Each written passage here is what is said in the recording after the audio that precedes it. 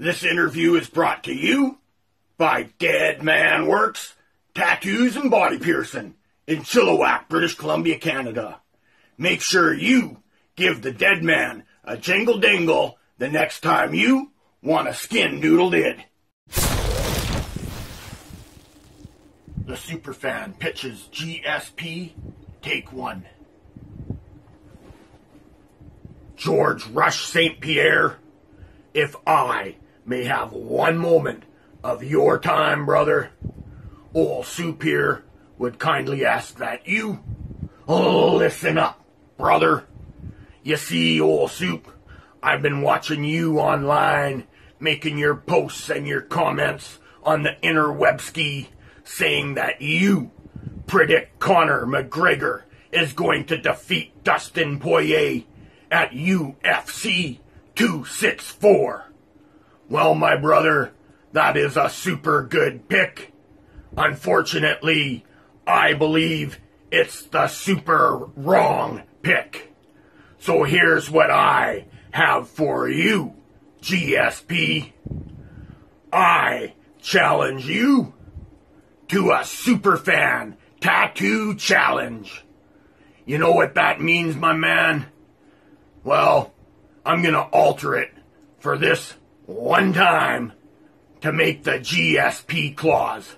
You see, I normally bet a tattoo versus a tattoo, but this time I'm gonna bet a tattoo versus an interview with you. That's all I want. I want an interview with you, Georges St-Pierre, and I want that to be the wager on this bet.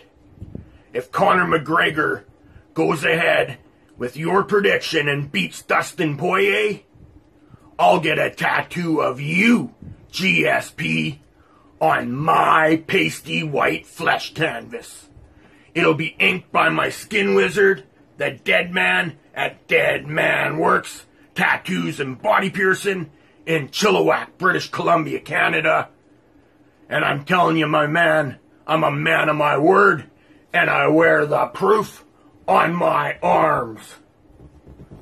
However, when Dustin Poirier dusts Conor McGregor and puts him flat on his back and knocks him out cold, Dustin Poirier will have his arm raised in victory, and you, GSP, will have to do an interview with one of the three of me. What do you say, Georges St-Pierre? Will you accept my Superfan tattoo challenge?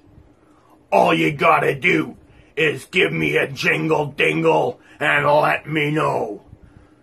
The ink is in your court.